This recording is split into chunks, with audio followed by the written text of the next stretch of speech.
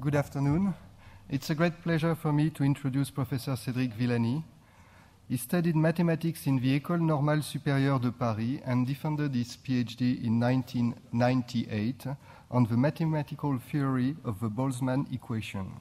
His main research interests are in kinetic theory and optimal transport and its application. From 2000 to 2010, he was professor at the École Normale Supérieure de Lyon, and since 2010, he is professor at the Université de Lyon. He also occupied visiting professor positions in Atlanta, Berkeley, and Princeton. Since 2009, Cédric Villani is director of the prestigious Institut Henri Poincaré, a 40-year-old national institute at the heart of the French mathematics, dedicated to welcoming visiting researchers. He received several national and international prizes, including the Fermat Prize in 2009 and the Fields Medal in 2010.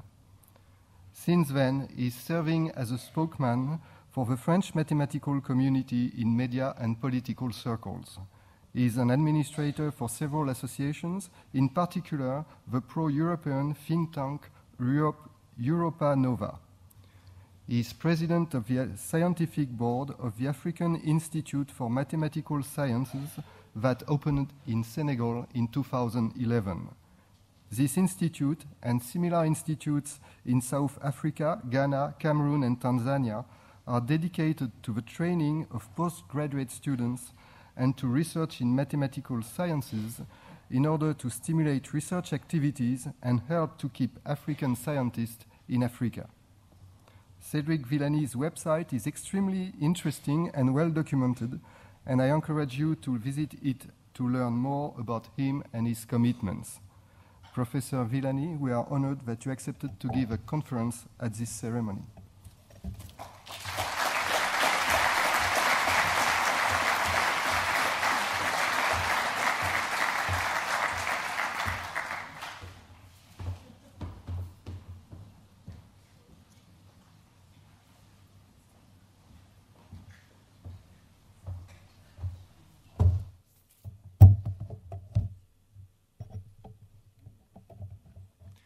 Thank you very much for the kind introduction.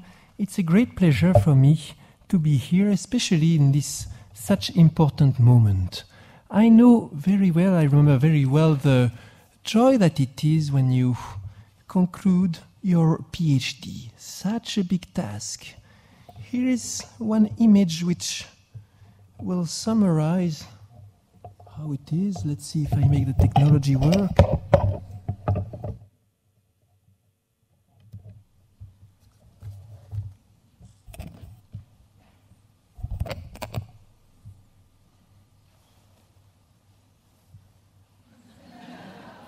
That's it, right?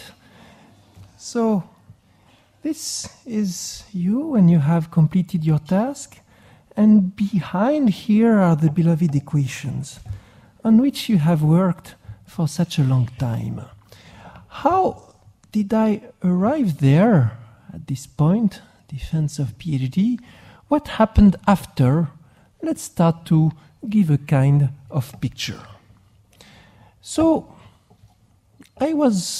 my parents were not scientists at all.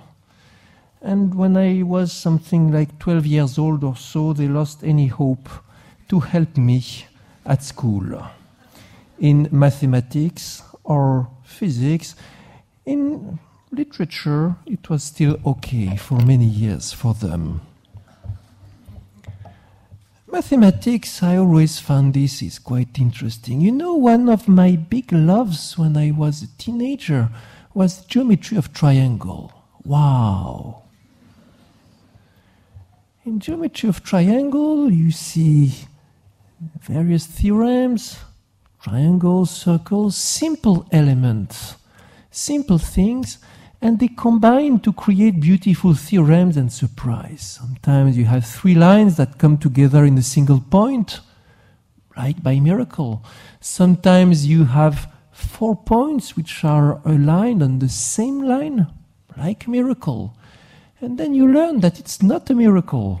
You learn how to explain, you learn how to prove it, And that's the single most important lesson you learn in mathematics. How you can prove things that look surprising, and how you can find within yourself the resources to prove them. Not using an experiment, not using the advice of the teacher sometimes, but finding the proof that will convince you, even if nobody tells you where the truth is, you may be able to find it by putting element of the proof after element of the proof. That's the beautiful thing. Anyone has to be exposed to it, at least briefly, even if not doing mathematics later.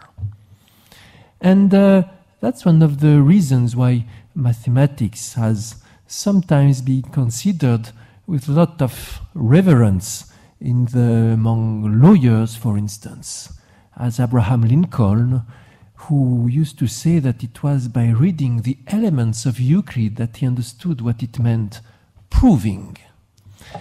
Anyway, as a teenager, I loved geometry of triangles. Let me tell you that geometry of triangle has no application whatsoever. It will serve you nothing, and researchers don't care about it because there is no research in this direction. That's the absolute best example of a subject which has no application. But if it helps you to understand how to make a proof, that's not bad, is it? When you have to put together a proof of 100 pages involving equations like this one, 100 pages of reasoning, you better start putting together 10 lines of reasoning involving triangles and circles. You have to start with something simple. What happened after I did my high school? I thought, okay, let's go into mathematics, let's dig a little bit. And then, why not go to École Normale Supérieure? It was really like this, people ask me, why did you do this or that? When did you choose mathematics? How did you realize you had this talent for mathematics? I said, well, I never realized, just followed the advice. People told me, okay, you're good in math, why don't you go to preparatory school? Okay. I was in preparatory school, oh, you're good, why don't you go to École Normale Supérieure? Okay. And then I entered École Normale Supérieure, having made no decision whatsoever. Arrived in École Normale Supérieure, I did not realize how big this place was, especially in mathematics. Let me make advertisement for my subject. No other institution in the world can claim so many Fields medalists in its former students. École Normale Supérieure trained almost all the French Fields medalists, which is about 20% of the total percentage of Fields medal. Imagine, it's like if we would say for a certain Nobel Prize that a certain school in France has trained 20% of the laureates. That's the analog in mathematics of what is École Normale Supérieure. This you don't realize when you enter, and it's good. It's good to be a bit naive. And anyway, you have plenty of other things to discover. Now there are the people from literature and so on. Before, we've thought, okay, I need more scientists to work with, to discuss with, but then you think, okay, it will be good to have more people in literature, in music, in philosophy, in history, whatsoever to discuss. And it was a huge blossom for me in terms of cultural aspects. And then I became the president of the association for, spectacle, going to the theater, whatever, buying tickets, selling tickets to my colleagues, and so on. And then I was president of the Students' Union, doing a lot of things, organizing events. Almost the end of my scientific career, by the way. It was a near escape. And then get back to mathematics. Which branch of mathematics to do? This may have been my first choice, choosing that I would go more into partial differential equations than into algebra or into probability. The choice was made for very bad reasons. One has to make the choice, and that's one thing it's hard to swallow when you view it from the outside. People think that mathematician is such a specialized field and you are in your own subject and so on. But what you discover when you start to study is that you need to choose a certain subfield of mathematics to dig in. And into this subfield, you will need to choose a subfield to start and do your work. Having seen you entering this school in mathematics, your family already thinks of you as something a bit strange. But when you tell them, now I need to specialize, they think you are completely lost. But one should resist this because it's very important to start in a very given specialization. Once you have made your foray into a very specialized subject, it is still time to enlarge and enlarge. If you try to do everything at once, you cannot make it. That's one key thing about PhD, by the way, and one thing is so important to understand for PhD students who, after their diploma, go and do other things than science, go into the industry to do this or that. PhD is a great training, not just as scientists. PhD is a great training because you get used to handle complex situations, digest monster information, ask people, you don't know where you're going, you learn to work in team, you, etc. Many skills. But they are all done in a specialized subject, and it needs a little bit of reflection to understand that these skills will be useful in general, and it also needs a bit of reflection to the people in the industries and companies to understand that these are important skills also for them, independently of whether you're good in science or not. So PhD was a great period for me, and if I had to name one single moment in which I knew that would be my job, mathematician, that would be PhD. In fact, that's the first time you're really in the job. Before, you're doing exercises. Somebody has given you some exercises of which the answer is known. But in PhD, nobody knows the answer to the subject, which your advisor or your advisors give you. Sometimes it's even false. I mean, the question may have no answer, and you have to find another question, and so on. And you share the life of the researcher. And that's the first time where you are really in the academic world sharing the life of professionals. So that's a very special moment. Some of the few episodes which happened to me during my PhD, I'd like to recollect. My first trip as a student to a foreign country. Well, not very far, okay, it was Italy, all the more that I have quite some Italian blood. And I was visiting Pavia, like 24 years old, on the invitation of a professor, Giuseppe Toscani. And when I arrived, he told me, you know, there's this Cecchiniani conjecture, let's work on it. You know, I have this idea, why don't you explore it? That's the moment to give you an idea of the subject I was working on. Let's recall that gas is made of many molecules of matter.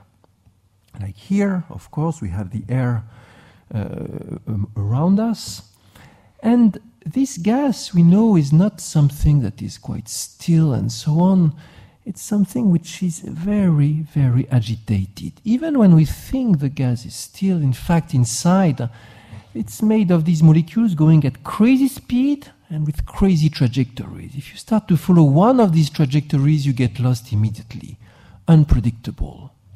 We get hit by these particles any second, and even though it's very chaotic when you follow one particle, it's very predictable when you look at the statistics. That's the usual paradox of statistics. One object is difficult to predict, but a billion of the objects is very easy to predict in statistics. And the equations for this were established by Maxwell and Boltzmann around 1865, 1870, in what constituted a revolution in science. Not less important than the revolution of quantum mechanics that would occur a few decades later. It was a real revolution. The idea that we can explain complex properties of our world at our scale by the fact that we are macroscopic beings in a world made of many, many microscopic particles. And Maxwell and Boltzmann pursued this idea at a time in which it was debated whether there would be indeed molecules or atoms, and the vast majority of scientists were skeptic. It was only around 1910, 1912 that people really, the majority of the community accepted this existence of the atoms. After the works of people like Jean Perrin, for instance. And anyway, they established this equation which allows you to predict the evolution of the density of the gas. If you have to describe a gas, like the air around us, you are not interested in what every particle does. You're interested in the statistics of the gas. How many particles around here, how many particles around there, and so on. And the Boltzmann equation allows you to do this. And what can you deduce from it? Many things. Boltzmann established in particular that a certain quantity, which he called the entropy, is always increasing with time. In this audience, for most people, the word entropy will be familiar. Let's recall that what was remarkable is that Boltzmann gave a mathematical interpretation of entropy. I insist, mathematical. And after the work of Boltzmann, it became an important tool in mathematics, including pure mathematics. Many theorems are proven using entropy, including what remains the most spectacular mathematical achievement of the 21st century, the proof of the Poincaré conjecture in geometry by Grigori Perelman. Entropy was there, and it derived from statistical physics. Now, how did Boltzmann prove this law of increase of entropy? By combining an explicit formula which is devised to compute the entropy of a gas with the evolution given by the Boltzmann equation. It was a beautiful work, one of the first time you could make the qualitative studies of these famous and important tools which are the partial differential equations. Boltzmann obtained this contribution and showed that the entropy is always increasing. From this already immediately arises the question, increases up to where? Anytime you solve something in science, there's a new question popping out. In general, several new questions, which causes the number of questions to increase exponentially fast. This is a huge embarrassment, by the way, for people in communication, because sometimes they would like to say, oh, what remains to be proven? We have already proven almost everything. What is there remain? Which are the remaining problems to solve? And you have to tell them, there are more and more problems every year that we have to solve, and it's normal. That's the way science goes. One of these problems arising after the Boltzmann equation was how strong is the entropy increase in the Boltzmann equation? Does it increase fast or slow?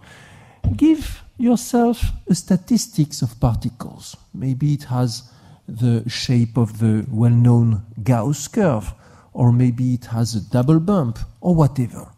Will the entropy increase be strong? Will the disorder in the gas increase strongly or not? This is the kind of questions I worked in my PhD.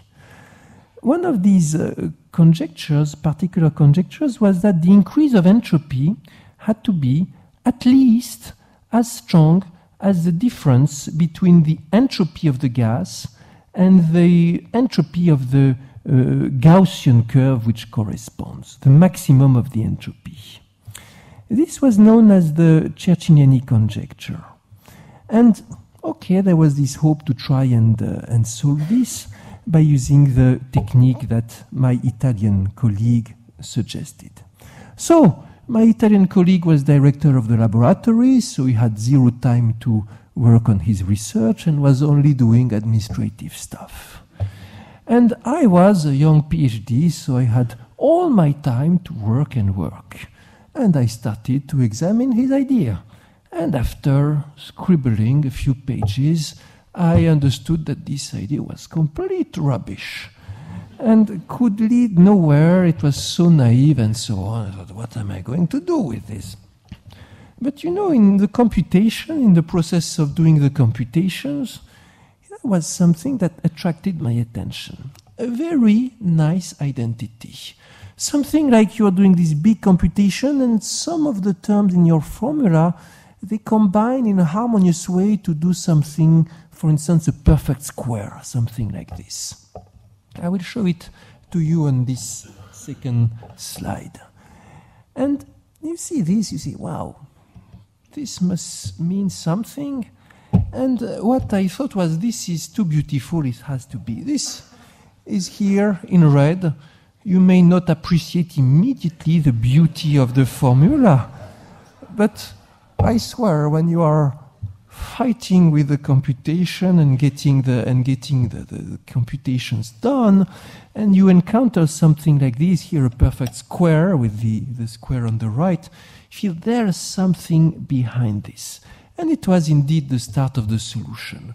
This is one lesson we learn, and that I learned in my PhD. Beauty, in the sense of harmonious organization of some elements, can lead to the truth, can lead to what is good, to what you are looking for. And the other lesson which I learned there is that sometimes following a wrong path can lead you to a right conclusion. And this, it occurred so many times in my PhD, after my PhD. The role of chance encounters, you think you're working on this and you discover something else.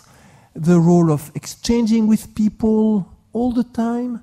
The role of traveling, getting new ideas, new culture, new skills here and there. This is also important. Another of these dramatic short events I recall after my PhD was when I was visiting assistant professor in Berkeley in the Miller Institute. And this was later, like I was in my early 30s, and with very good conditions on this beautiful Berkeley campus for 6 months, no teaching duties, no administrative duties, no research duties, just attending a lunch once a week with the colleagues of the Miller Institute, and for this I was paid 3 times my French salary. Not bad.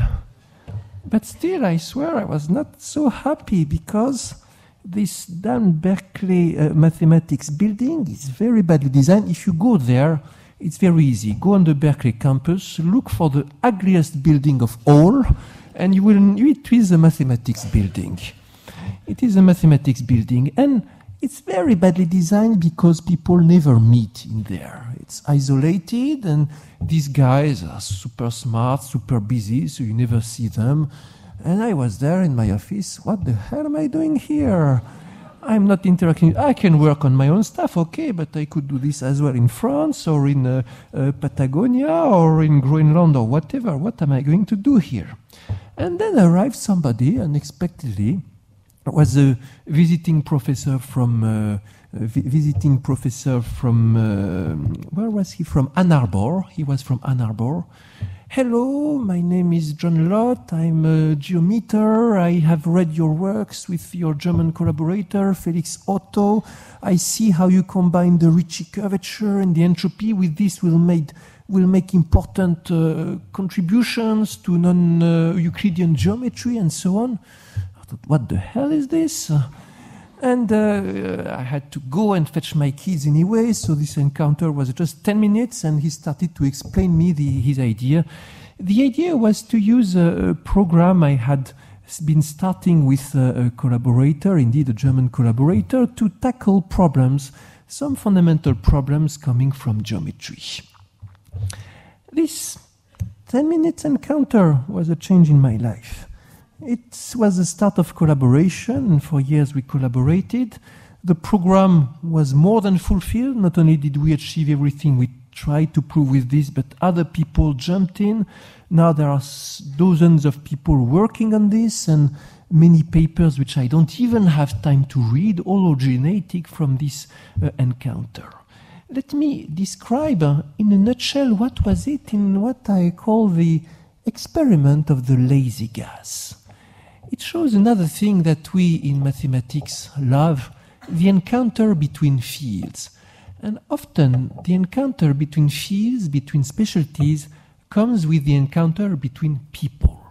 That's extremely important to realize and to understand in a time in which it's impossible for a given scientist to have a view, to have a large view of science. I mean, except for cultural look, it's impossible to be expert in many fields. It is said that the last mathematician who mastered the whole of mathematics was Henri Poincaré, who died more than 100 years ago. I think it is fair to say that nowadays a top-level mathematician masters maybe 3 to 4% of the field of mathematics. And of course, in the other sciences, the situation is not better. Then we need each other, we need encounters, and this is important because often you have great progress coming from the interaction of very different fields. So here is this experiment of the lazy gas. Is this a pointer? Yes. We all know that curvature is something important, and if you try to do geometry on the surface of the Earth, it has nothing to do with the geometry of triangle as we learned it in school. But also we know that geometry can be important in physics in this sense. We know from the work of Albert Einstein and general relativity, of which the 100th anniversary will be celebrated next year, that curvature of the universe can curb the light rays. Now imagine you want to understand if our universe is curved in a positive way or negative way. How do you measure that?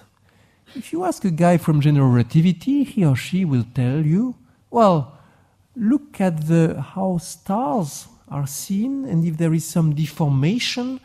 If you are in a world in which you always, because of the distortion, overestimate the size of the light sources, it means you are in a universe which has non-negative curvature, positive curvature, let's say.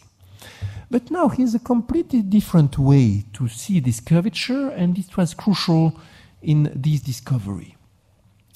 This is how you would explain it to Boltzmann. Imagine you have a gas with a certain configuration, and you impose the gas, you are your God, and you command the gas to change configuration and arrive in another configuration with a different density.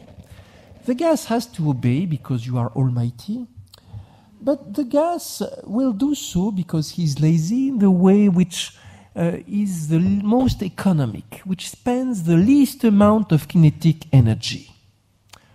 During this process, all along, from time equals 0 to time equal 1, measure the entropy of the gas using the formula of Boltzmann. If the curve is a concave curve pointing upward, always, then you know you live in a space of positive curvature. So in this experiment, which is a thought experiment, which you can translate into a theorem, you see that 3 very different fields of mathematics and physics are united. Entropy and statistics of gas, geometry and curvature, and the idea of most economic path, which in this sense takes its roots in the work of Leonid Kantorovich, Nobel Prize of Economics, and the great Soviet mathematicians. The 3 fields are different people, different books, different techniques, whatever, and somehow the meeting of the 3 was a big progress.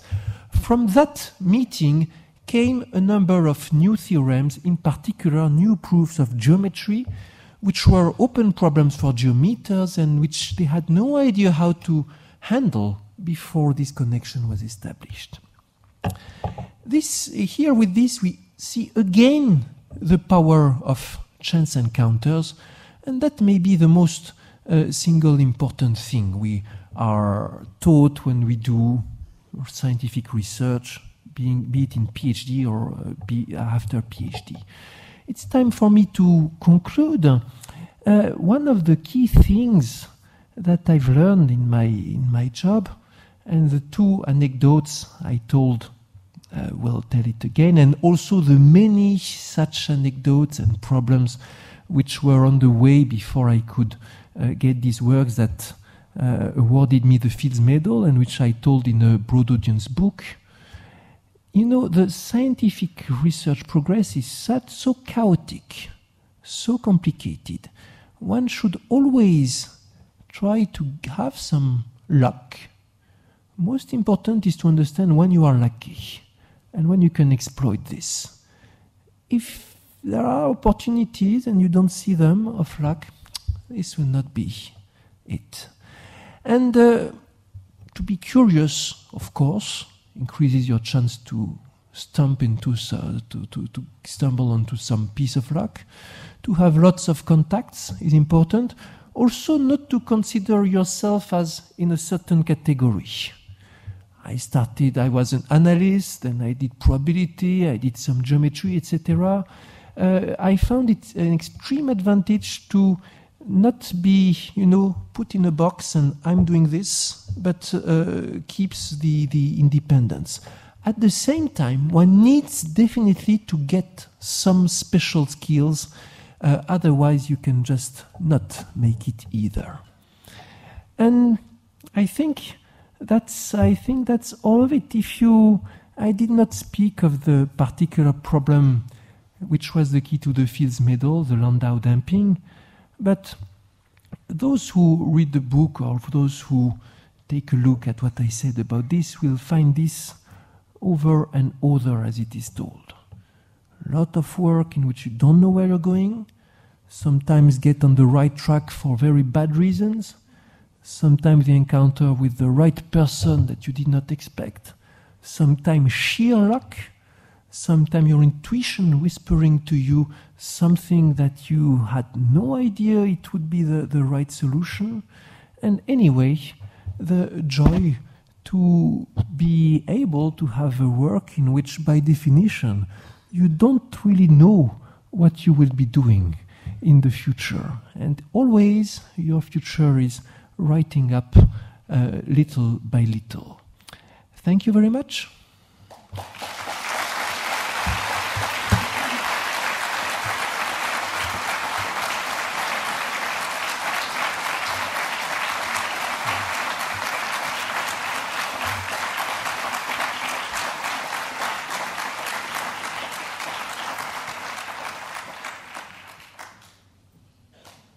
Thank you. Is there a question and answer session? Yes, with pleasure. Hi, I'm Clément Grandin from the Institut Pasteur. Thank you very much for your very interesting presentation. And maybe like a lot of other people here, I'm wondering if you and your fellows researchers in mathematics sometimes perform experiments in the way we biologists and physicists understand it. And if yes, what do mathematics experiments look like? Mm-hmm. The answer is yes and no. Or rather, the answer is no and yes. If you look at the definition of mathematics, the answer is no. And that's precisely what makes mathematics particular. Mathematics is science, and in the way it works as a community, also in the general goals and so on, it is science.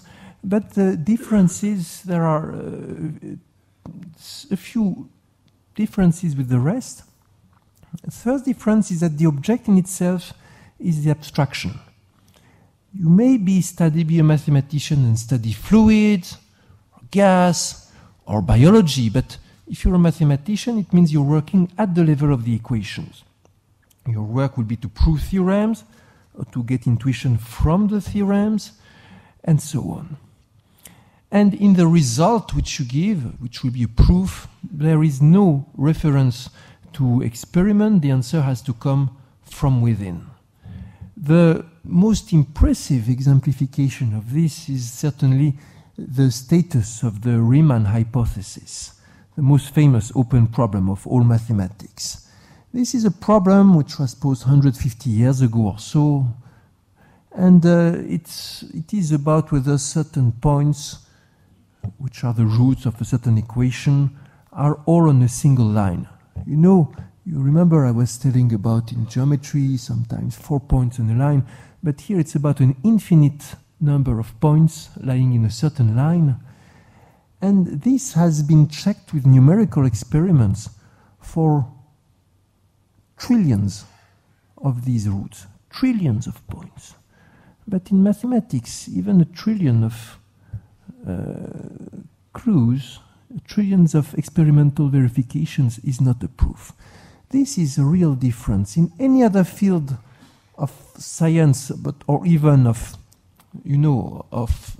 mankind, human thought, if you make a theory and you test it 1,000 times and it is true, or 1,000,000 times and it is true on the experiment, you accept this theory as a truth.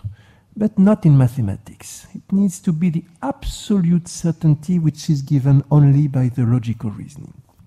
Now, that being said, we do some kinds of experiments for the intuition. Experiments can be looking at, you're trying to prove something. Let's search for something simpler and see if we can prove it. And if we can prove it, it will be a hint that our goal may be true, something that comforts you. Or we may go to the computer and say, let's make a simulation of the result and see if the property that I'm trying to prove looks true. After seeing that billions of zeros of roots are lying on the same line, it looks reasonable to expect that the theorem is true. You will search in this direction rather than this one. In this way, we do experiments. Let's exemplify this with another very famous problem, regularity of Navier-Stokes solutions. Navier-Stokes equation is the most popular model for fluid mechanics, taking into account compressibility or incompressibility, but taking into account the viscosity of a fluid. If you want to make a model of the gas around us, by the way, you can use the Boltzmann equation, but it's a bit of an overkill. It will be better to use the Navier-Stokes equations. There is a famous problem whether the solutions of the Navier-Stokes equations, say for an incompressible fluid, are smooth or not smooth, say continuous or not. It means take a fluid and start the fluid with a certain velocity field. Smooth. No discontinuity in the velocity of the fluid. Will this remain smooth, or will spontaneously some catastrophe occur, like a discontinuity in velocity, like the discontinuity that you may have, for instance, in the wake of a supersonic plane? Will this or not? Nobody knows. The problem was asked maybe 80 years ago. For non-viscous equation, it goes back even to the 18th century. Nobody knows, and we can, however, try on the computer to make solutions and see if there is blow-up, if there is a catastrophe. Nobody has ever been able to see a catastrophe like this occur in a computer, and that's one reason why more and more people suspect there is no blow-up. 30 years ago, there would have been more people expecting blow-up than nowadays. So in a way, we do experiments in this way, in this sense. Thank you. Thank you for a very interesting talk. Can I ask you about the very beginning? At what age did you start studying mathematics? And at what age you would suggest that we teach children mathematics? I started to be... I would not be able to say when I started to study mathematics. I don't remember a time where I did not find this interesting. Between interesting and fascinated, there is a gap. And very early, I would just in class, or reading books, or looking at I remember books that my father would bring up from flea market and things like this. Let's put up the slide, is possible. Peut-on mettre basculer la vidéo, s'il vous plaît? Okay, I will show you one of my earliest memories of mathematics. This was one of my favorite animated cartoons when I was a kid, Donald in Mathmagic Land. I saw it recently again. I thought, wow, is this naive? But it was very successful on me. It insisted on the relation of mathematics to the scale, you know, in music, how to construct the various the scale, and the golden ratio. Okay, golden ratio is overrated, but for a kid, it's okay.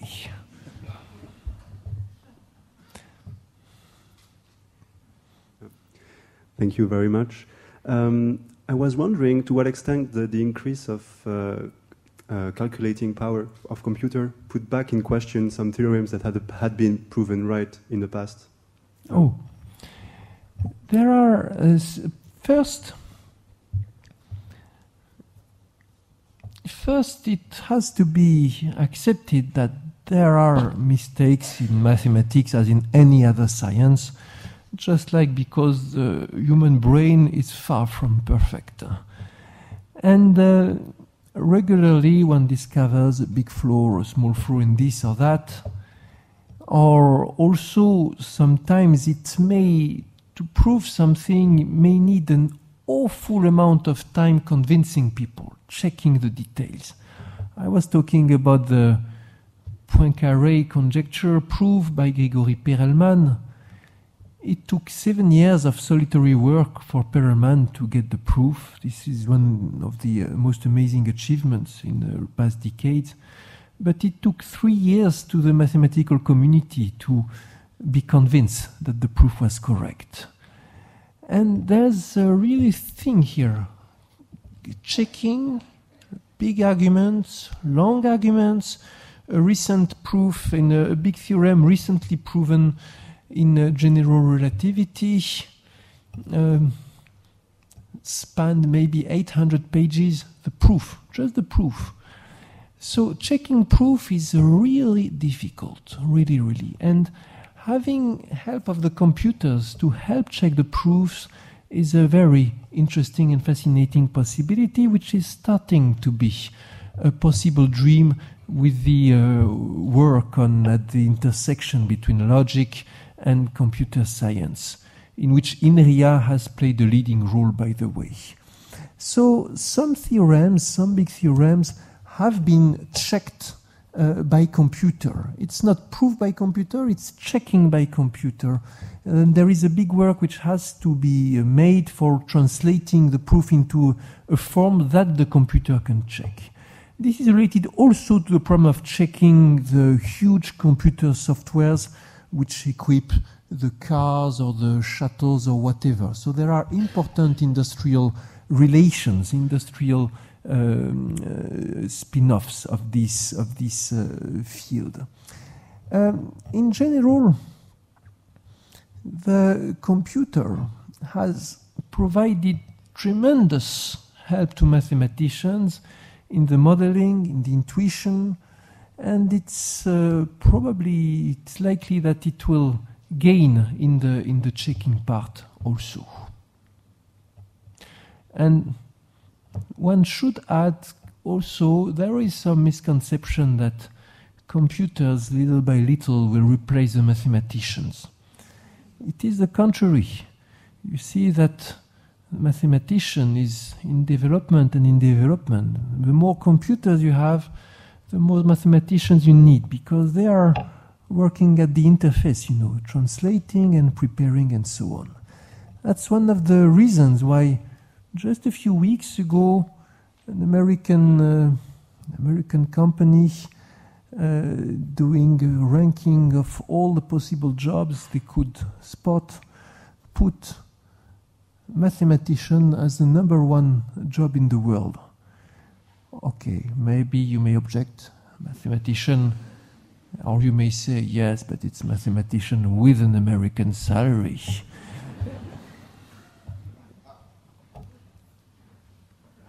Other question?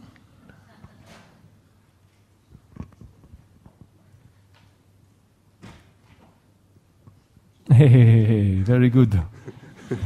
When I was a PhD student, and I had to, first recommendation letter that my advisor wrote for me to get a job as assistant professor in École Normale Supérieure, he wrote that I was striking by the unusual number of questions that I was asking him.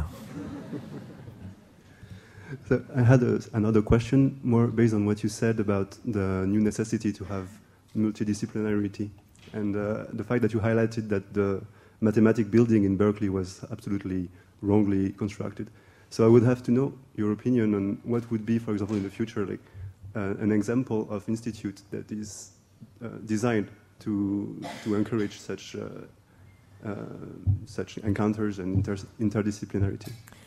If I was, good at marketing, I would say my institute, of course. But my institute, like most institutes in Paris, have to do with the history. There is some old building that you renovate, and you have to take into account many parameters. You never optimize, and it's never meant to be perfect. By the way, perfect buildings, completely optimized, are usually completely boring, and they are not the solution either. But a good institute, an institute in which there are some central points where you have typically an organization in which people naturally bump into each other. The location of the dining room is crucial. Some people insist on the location of bathrooms. Some people insist on the location of coffee machines. We like to think my institute is entirely devoted to inviting people and having exchanges. We have no permanent researchers, only visitors. And we like to define this sometimes as the coffee machine strategy. Many things will happen at the coffee machine. The coffee is free for everybody, and we favor interactions in this style, informal. So certainly in the future, people will pay more and more attention to areas which are not directly functional, which are besides offices and lecture halls, all the areas which are in between, in which you circulate and you pass through. Examples of buildings which have been optimized, having in mind that people should encounter, are the Pixar company. I know they did this job explicitly, how to make it sure that employees would bump into each other. And it's in their kind of job, it's a typical example of big projects in which you have to have many people working in many different specialties. Me again, as I know now that you're not embarrassed by numerous questions. Yes. I got a couple of questions. I was in South Korea last summer, and they discovered for such events they give rewards to the people who ask the most questions, like books and so on. I understood that while you were a student, you tended to be kind of overwhelmed with administrative tasks or students' activities. I'm just curious to know if now, as director of Institut Pasteur, you are still able to perform some research or not? History repeats itself, and the situation is even much worse than when I was the direct president of the Students' Union. Do you have some PhD students under your responsibility to do your research? My last PhD student defended 2 weeks ago, so now I don't have any and did not start any new. You see, this is very serious. One should always have. This was my 6th PhD student, which is not so much, but I like to think that one should care about PhD students. Number of PhD students depends a lot on the field, on the institution, the habits, etc. But I never had more than 3 at the same time, and a total of 6. You see, they all were very useful. One of my first PhD student was the one who collaborated with me on the Landau damping. Without his work and his help, I would never have made it to the solution of the problem. When you train students, it's fascinating because if you do your job well, they will be able to go further than you. That's the main problem of the school, of the teacher, of whatever. Train people to become better in a certain direction than you. And then they can be your allies and so on. So this is one serious thing as a researcher.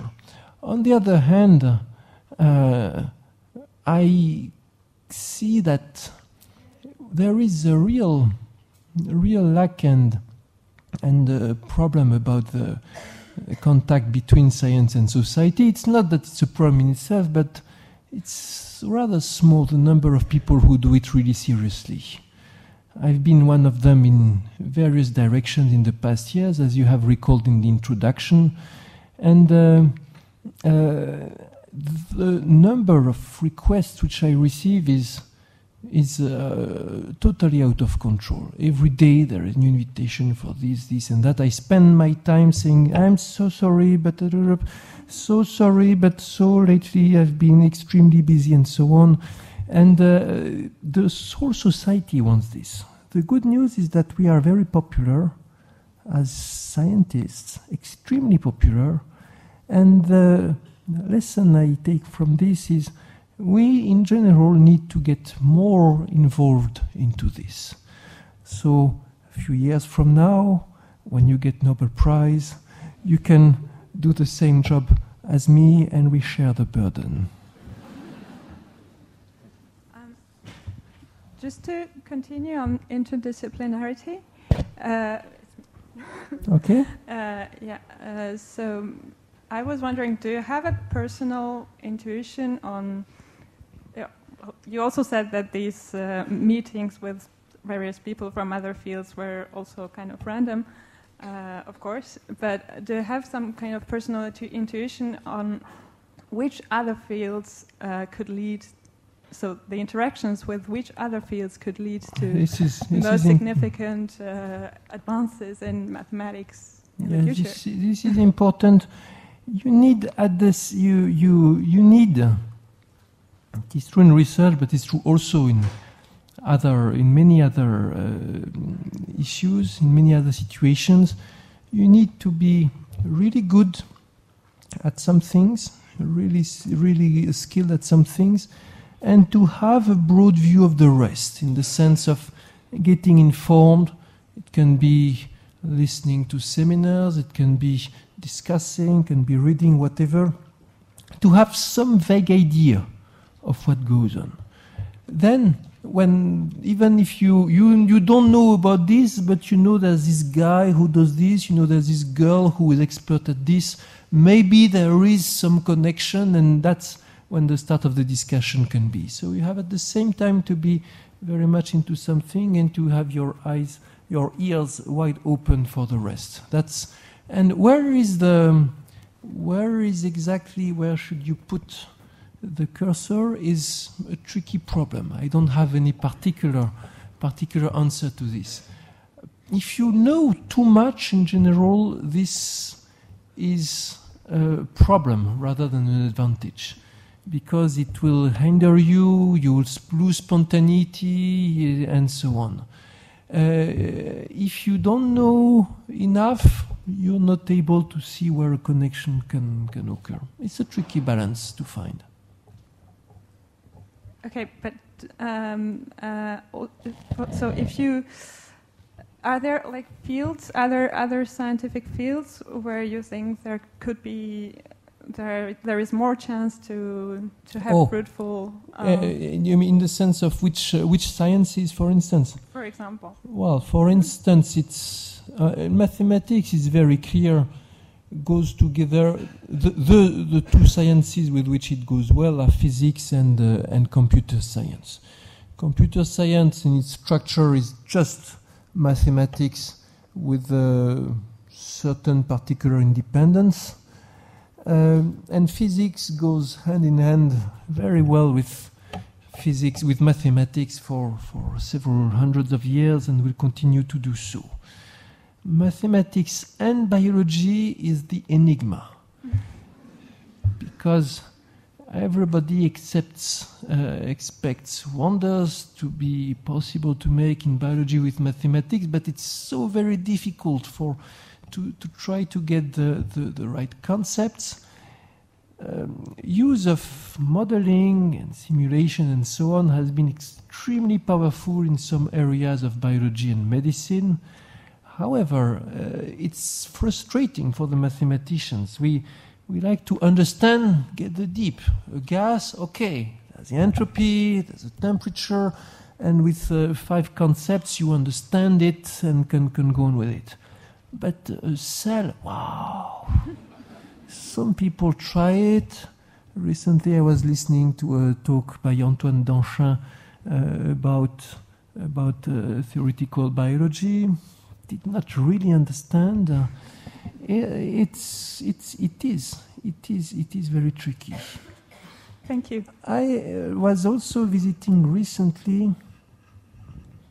It was in Oslo.